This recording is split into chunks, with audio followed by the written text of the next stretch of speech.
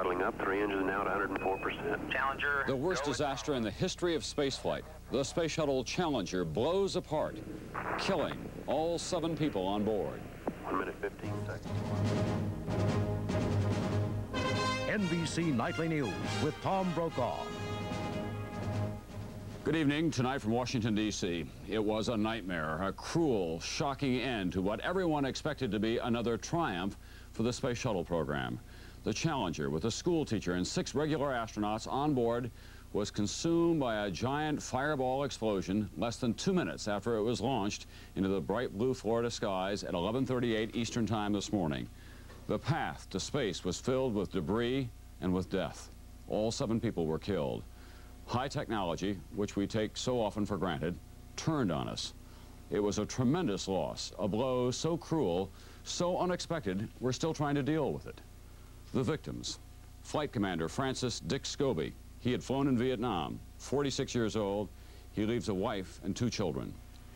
Navy Commander Michael Smith, the pilot, also a Vietnam veteran, 40 years old, a wife and 3 children. Mission Specialist Ronald McNair, a physicist, was 36 years old, one of 4 blacks in the program. He leaves a wife and 2 children. Lieutenant Colonel Ellison Onizuka was an Air Force test pilot, 39 years old, the first Japanese American to go into space. He leaves a wife and 2 small children. Electrical engineer Dr. Judith Resnik was 36 years old, a veteran of another space flight. She was single. Payload specialist Gregory B.Jarvis was an engineer for Hughes Aircraft, 41 years old. He leaves a wife. And the 7th crew member, New Hampshire schoolteacher Christa McAuliffe, 37 years old. She leaves a husband and 2 children. They all died today in the worst accident ever to befall space explorers anywhere. NBC's Dan Molina was covering the launch from the Johnson Space Center in Houston. 9, 8, It was a bitter cold but sparkling clear morning at Cape Canaveral. Here at the last seconds of the countdown. 3, 2, 1, and liftoff. Liftoff of the 25th Space Shuttle mission, and it has cleared the tower. All the communications between the shuttle and mission control indicated everything was going fine. There was a sense of relief that the much-delayed flight was finally underway. Engines at 65%, 3 engines running normally, 3 good fuel cells, 3 good APUs. Engines throttling up, 3 engines now at 104%. Challenger, go at throttle up. Challenger, go at throttle up. It happened just over 1 minute into flight. 1 minute, 15 seconds. Velocity 2,900 feet per second. Altitude 9 nautical miles. Downrange distance 7 nautical miles.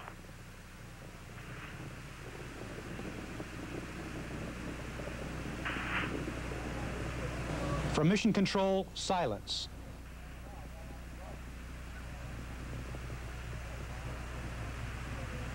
Then the bland, chilling report.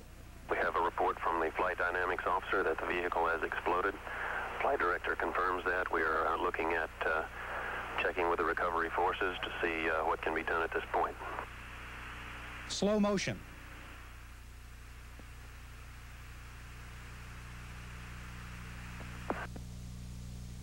A search effort couldn't begin for some 15 minutes after this. Debris, they said, just kept raining from the sky. The head of the Space Shuttle program had no explanations, just sorrow at the tragedy. At 11:40 a.m. this morning, space program experienced a national tragedy with the explosion of the Space Shuttle Challenger approximately a minute and a half after launch from here at the Kennedy Space Center. Computer-enhanced video shows the explosion in detail. What explosion appears to happen at the rear of the spacecraft, around the main engines, perhaps in one of the 2 solid rocket boosters. Then a blast higher up. The shuttle was instantly a blazing fireball. NASA has appointed a committee of top engineers and scientists to investigate the catastrophe. Orders have been issued to impound all records concerning the flight, down to the personal notes of all the flight controllers. Dan Molina, NBC News at the Johnson Space Center, Houston. And from ground level on Cape Canaveral, today's disaster was witnessed by thousands of people. Among them were space officials, technicians, and the families of the astronauts. Steve Delaney was on the scene to cover the launch for NBC News. The day began in optimism and high spirits after the frustration of yesterday's scrubbed countdown. As the crew suited up to enter the Challenger, one of the technicians there revived an old schoolboy tradition and brought an apple to the teacher. For the McAuliffe family and the families of the other 6 crew members, this was to be a triumphant day.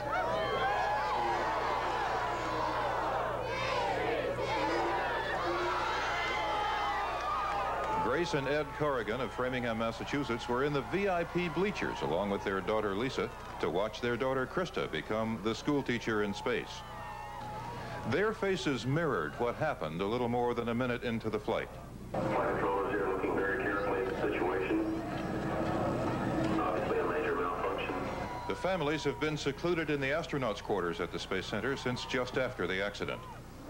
In nearby Titusville, where the manned space program is the economy, the shock hit hard. I just started crying and backed up and walked away because I knew it was really bad. I wondered if anybody could be salvaged, you know, from something like that. That was really the first thing that went through my head. Vice President George Bush arrived here late in the day, heading a delegation bearing the nation's condolences to the families. You must try to understand that spirit, bravery, and commitment are what make not only the space program, but all of life worthwhile. We must never, as people in our daily lives or as a nation, stop exploring, stop hoping, stop discovering. We must press on. There was a search in the Atlantic, but the searchers found so little that late in the afternoon, NASA conceded there was no indication of survivors. But that conclusion had been foreshadowed an hour earlier when the flag at the launch site was lowered to half-staff. Steve Delaney, NBC News at the Kennedy Space Center. NBC science correspondent Robert Bazell has been covering the space shuttle flights since this program began. He's at the Jet Propulsion Laboratory in Pasadena tonight. And Bob, we were talking earlier, you were a friend of Dick Scobee. He had a premonition that something like this would happen someday, didn't he? That's right, Tom. Dick Scobee worked with us on several of the missions, and in one in particular, I remember him telling me that one of these days the space shuttle was going to blow up. He said it was a large, complex piece of machinery with a lot of explosives, enough to get it going to 17,000 miles an hour to get it into orbit. He said, just like if you take enough airplane flights and eventually an airplane is going to crash, he said someday that's going to happen to the space shuttle. And he said, I certainly hope that when that does happen, it doesn't bring the shuttle program to an end. Well, what about that? Do you think that the shuttle program obviously now has been frozen in place for a time? Do you think that we'll have to re-examine the whole concept of the shuttle? Well, certainly they're going to have to find out what happened, and until they can allow another shuttle flight to go up, and that is going to bring the entire shuttle program to a halt until they do. Right now they're beginning a process called failure analysis, where they will try in detail, looking at those pictures we've just seen, looking at other pictures, looking at all the data that came from the spacecraft, to try to learn what went wrong, to try, if possible, in some laboratory to recreate the accident.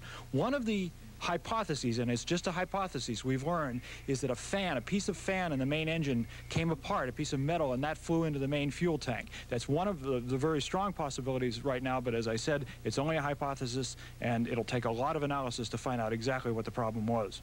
Okay, Bob, and that main fuel tank, of course, contains 500,000 gallons of highly volatile liquid oxygen and hydrogen, and so it is an explosive bomb, in effect, that is propelling the shuttle into space.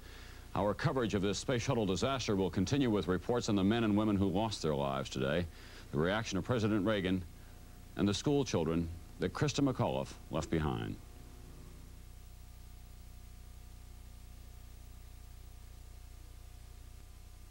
Her little girl said that she didn't want her mommy to go into space. But Christa McAuliffe was a teacher, after all, and a ride on the shuttle was the ultimate field trip. She wanted to bring the wonder and excitement of space back to her high school students in Concord, New Hampshire. And as NBC's Fred Briggs reports now, they were waiting and watching. Her students were counting down with her. Main engine start. 4, 3, 2, 1.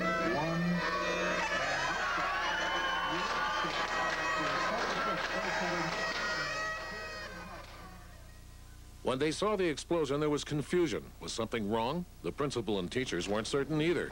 Then it got very quiet as the horror of it began to register. Would everybody please go back to class at this time? They did go back for a while, but at 1 o'clock, school was closed. It had to close. I felt as if my whole body blew up inside when I saw that. And I can just never be as shocked as I am now. The students went home while the faculty and principal, Christa McAuliffe's colleagues, tried to collect themselves. We were enjoying the entire event. We were celebrating with her. Then it stopped. That's all. It just stopped.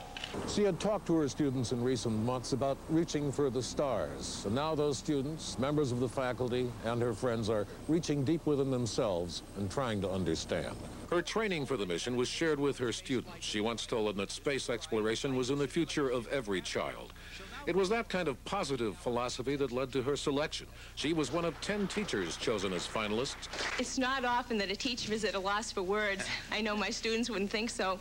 When she left her husband and 2 children in New Hampshire for Houston, her 6-year-old daughter Caroline wasn't very happy about it. Why wasn't she? Because I don't want to go in space, because I just want to stay around my house. But she wanted to go for her family, her friends, her students, and the teachers who were runners-up. When that shuttle goes, they might be one body. But there's going to be 10 souls that I'm taking with me.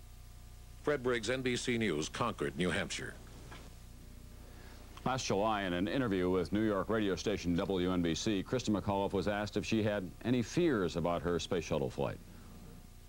People really feel that space travel is safe now. It's not that earlier feeling that, oh, it's going to blow up or something's going to happen. The shuttle is a really good, safe program. Right at this point, I feel that I'll be okay if I go up. Of course, McAuliffe's 6 colleagues formed the backbone of this mission. 4 of them were veterans of previous shuttle flights. They represented a cross-section of the country. They were born in North Carolina and Hawaii, Washington State and Ohio, South Carolina, Michigan. NBC's Bob Jamieson looks at their lives in the space program. These are the faces of the tragedy. As the Challenger astronauts walked to the shuttle this morning, dreams, not tragedy, may have been foremost in their minds. This was the first space flight for 41-year-old Gregory Jarvis, a Hughes Aircraft Company engineer. I've been charged up since last March, and so this is kind of a culmination of a dream come true. 36-year-old Ronald McNair was proud of the pictures he took in space. McNair said he had dreamed about being an astronaut when he was in high school. But growing up poor in South Carolina, McNair never thought this would come true. You know, where I came from, you know, that wasn't the kind of thing a black kid thought about. You know, I pursued science with that in my mind, and it wasn't until recently that I saw a break to make a dream, you know, come true. McNair is survived by his wife and a son 3, a daughter 1. 36-year-old Judy Resnik often said she had confidence in NASA's safety record, even though she had to scramble from Discovery when liftoff for her first mission was scrubbed because the engine shut down after ignition. Resnik was single, a classical pianist with a PhD in engineering who had found her life's work in space. I'd like to stay with the space program as long as they want me as an astronaut if I can, and if not, I'd like to stay in some other capacity because I think it's very important. 39-year-old Air Force Colonel Ellison Onizuka was the first Japanese-American in space. He leaves a wife and 2 children. I'd certainly like to stay in the program as long as I can, as long as I can contribute to it and be a part of it. Challenger pilot Mike Smith, 40, tested planes for the Navy before he became an astronaut. This was his first space mission. Well, I am excited, and I guess I look at it like I look at flying new airplanes. Commander Francis Scobee was idolized in Washington State, where he grew up. This was Scobee's second shuttle mission, and he prophetically told friends that such a tragedy as today's was possible. And we do these flights repetitively, and they get kind of a commonplaceness to them that's really not there, because each one of them is an individual technological marvel in itself, and you lose that by watching so many of them. There are a lot of things that go on during a space flight, and it's not easy to do, and it may look easy from the outside. It's not easy from the inside. Bob Jamieson, NBC News, New York. A footnote about Christa McAuliffe: she received a gift from the Space Division of Caroon & Black, that's a New York insurance broker. It gave her a $1 million personal accident policy for this shuttle flight. An official of the company said the money should be paid to the McAuliffe family within a few days.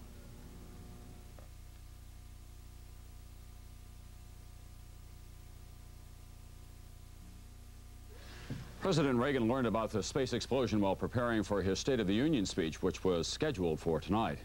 NBC News Chief White House correspondent Chris Wallace reports on the rest of the President's Day and the reaction as the news spread throughout Washington today. The president was no different from any other American today, watching the tragic news on television. Late this afternoon, he addressed the nation about what he called a traumatic experience. Nancy and I are pained to the core by the tragedy of the Shuttle Challenger. We know we share this pain with all of the people of our country. This is truly a national loss. Mr. Reagan talked directly to the school children who watched the launch, saying the future belongs not to the faint-hearted, but the brave. And he emphasized today's accident will not stop the space program. We'll continue our quest in space. There will be more shuttle flights and more shuttle crews, and yes, more volunteers, more civilians, more teachers in space. Nothing ends here. Vice President Bush and the acting head of NASA were sent to Cape Canaveral to talk to the families and launch an investigation. But officials said Mr. Reagan has full confidence in the space agency. The president was to make his State of the Union speech tonight and planned to go ahead even after the accident, saying, "You can't stop governing the nation." But congressional leaders told the White House there was no interest in politics tonight, so Mr. Reagan canceled. Let us remember in silent prayer those who were involved in the spacecraft shuttle accident just a few minutes ago off Florida. On Capitol Hill, the House met for a brief prayer and then adjourned. But members of Congress wanted to talk. Some had ridden the shuttle themselves, like Utah Senator Garn. Well, it's very difficult for me to talk about it because these were my friends. Congressman in charge of shuttle funding said the program will go on, but only after a full investigation. There may be delays that could go on for as much as a year with regard to future shuttle launches. The president was going to mention the shuttle tonight in his State of the Union speech as an example of American progress. Instead, he had to deliver a eulogy to the Challenger crew, calling them pioneers on the last frontier. Chris Wallace, NBC News, at the White House. This terrible event has touched the hearts of Americans all across the country, of course, and we'll have a report on how this nation reacted when we return.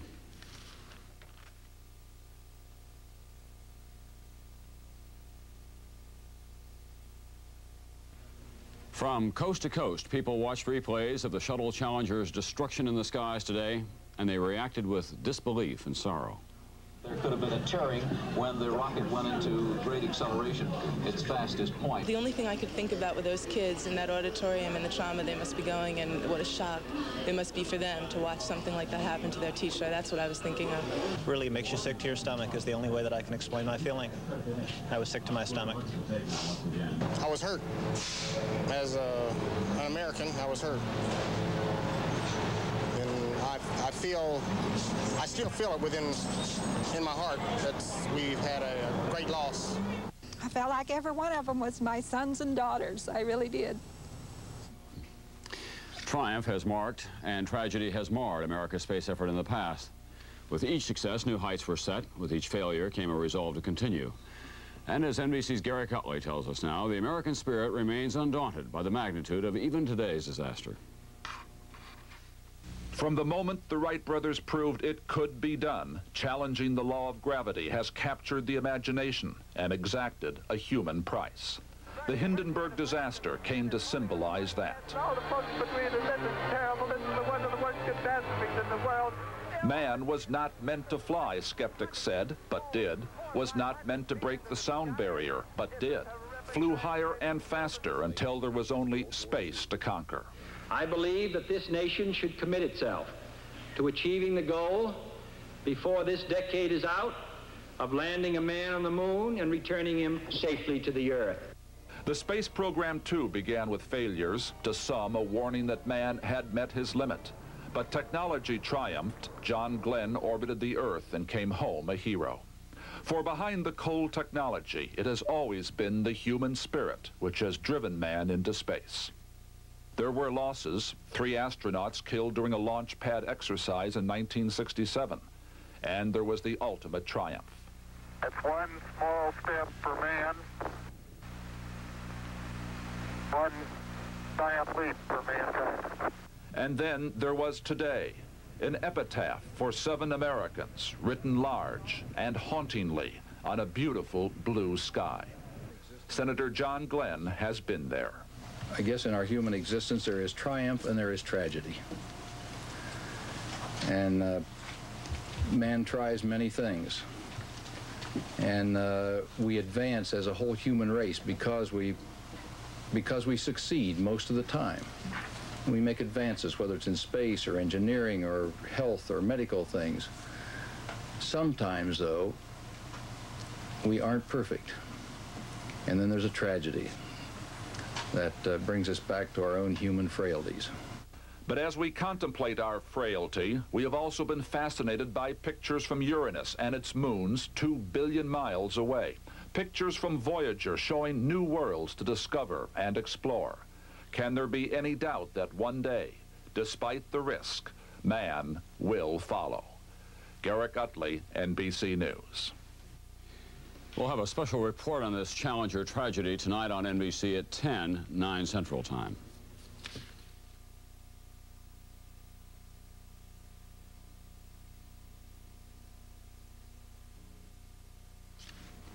Now, if you'll permit me, some personal thoughts. As we try, all of us, to rise above our grief, we struggle for words, for thoughts that may get us through this dark day, but everything seems to be so inadequate. What plays again and again in my mind is this: great enterprises require great risks. The men and women who died today knew that. They were the risk takers. They believed in the physical and intellectual challenge of space flight, and in that, they were an extension of all of us. We rode with them. They gave courage to even the most timid among us. Now, we share the grief of their friends and families. The shock will pass, of course, as great as it is.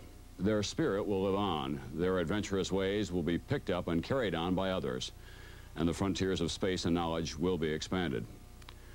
And finally, to those families, as we shared your pride, we share your sorrow. I'm Tom Brokaw. Good night from all of us at NBC News.